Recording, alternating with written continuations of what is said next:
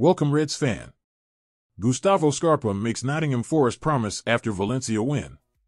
Gustavo Scarpa has responded well to life at Nottingham Forest following his arrival earlier this month. The 28-year-old midfielder has so far caught the eye of Forest fans after being handed minutes by Steve Cooper in friendlies. Scarpa joined from Palmeiras on a free transfer following the expiration of his contract.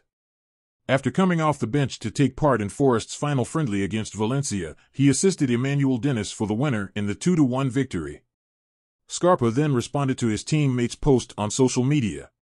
Dennis shared the moment on Instagram, a picture from the game as he was spotted stood next to Scarpa celebrating.